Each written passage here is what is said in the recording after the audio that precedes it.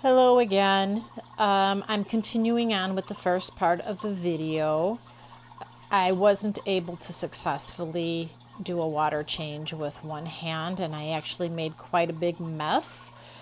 But I did manage to get out about 1 or 2 gallons. I did use my special brush that I attached to the hose. So now I want to replace some water, and the whole point of doing a little of the water change is just to pull out some of those nitrites, but without taking out so much water that it's going to impact the cycle. You might see some things floating around in the water, and I don't know if that was algae that started to grow, or maybe those were things that were on the artificial plants, and that's what's causing the water quality to take such a long time to reduce those nitrites into nitrates. So what I'm going to do now is just start adding back some of the water. Again, if I had seahorses in here already, I would use pre-mixed water that is allowed to sit so it seasons. But because there are no living creatures in here right now, I'm just going to go ahead and add some water and some salt. And I'm going to need some more here. Got a couple.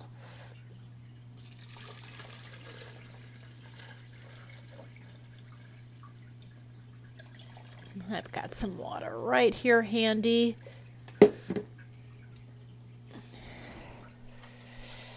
I think in one of the future videos we'll talk about pre-mixing water and having that extra bucket of water on hand, already the correct level for salt, and just letting it sit. So basically we just scoop 1 or 2 containers into the tank, and we don't have to worry about readjusting the salt level. My hydrometer is hiding a little bit back here, so I'm trying to find it so it will come out and let me know how I'm doing. There it is. It's popping out. It looks like that popping, it's right in that range. I probably could even add the remaining salt that's in there, so let me add some more water here so that dissolves.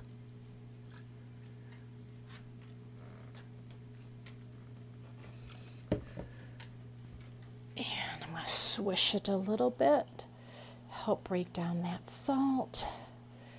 And I still have a little room to top off the tank.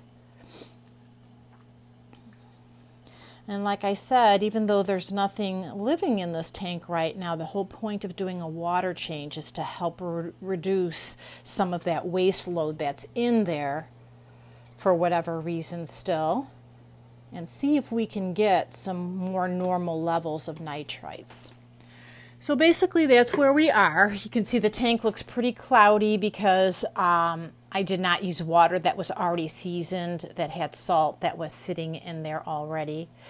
But I think I will just conduct small water changes until we get to those levels that we want.